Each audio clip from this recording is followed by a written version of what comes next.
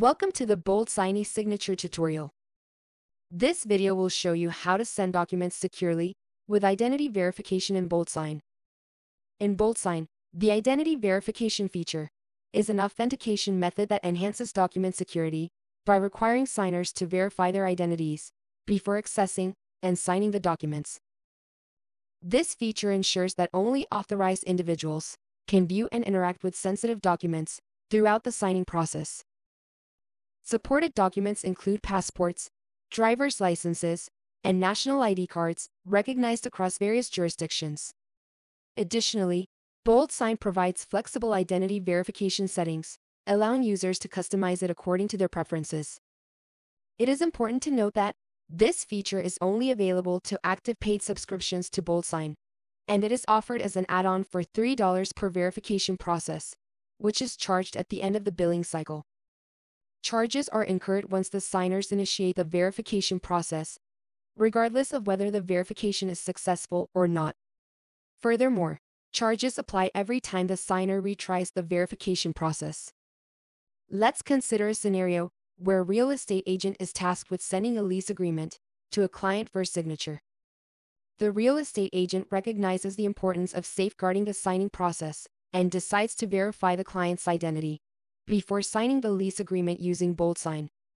This enables the signers to upload their identification documents for verification before signing, ensuring a secure and authenticated process. Let me demonstrate how to do that in detail. The first step is to access the BoldSign application page. Here I click the Create New button. I choose Create New Document, which takes me to the Prepare Document page. Here I upload the lease agreement form from my computer by clicking the Browse button.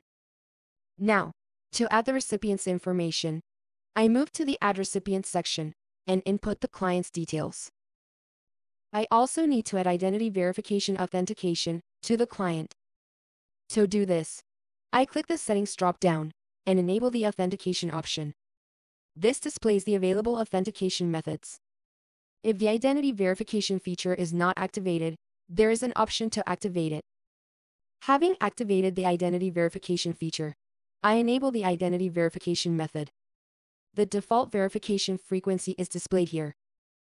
I can customize the method to reflect my preference.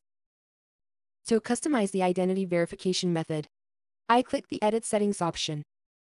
This opens the ID verification dialog box, which displays the setting options. In the Identity Verification Frequency section, I can customize how frequently signers need to authenticate their identity when accessing documents. By clicking the drop-down menu, I can choose from the following options: every access, where signers must undergo identity authentication each time they access the document, even after completing their signatures; until signed, where identity authentication is required until signers complete their signatures, after which they will not need to undergo identity authentication; lastly, once per document, where signers authenticate their identity only once, even if they access the document multiple times. In the Number of Verification Attempts section, I can specify the maximum number of verification attempts allowed for signers. Once the specified limit is reached, access to the document is restricted. The default limit is 3, but I can adjust the attempts by increasing and decreasing drop-downs. The maximum number of retries is 10. Enabling the Require Selfie Check option ensures the signer's face matches the ID photo, preventing stolen identity use. Activating the Require Live Document Capture option requires signers to capture a live image of their identification document using their device camera.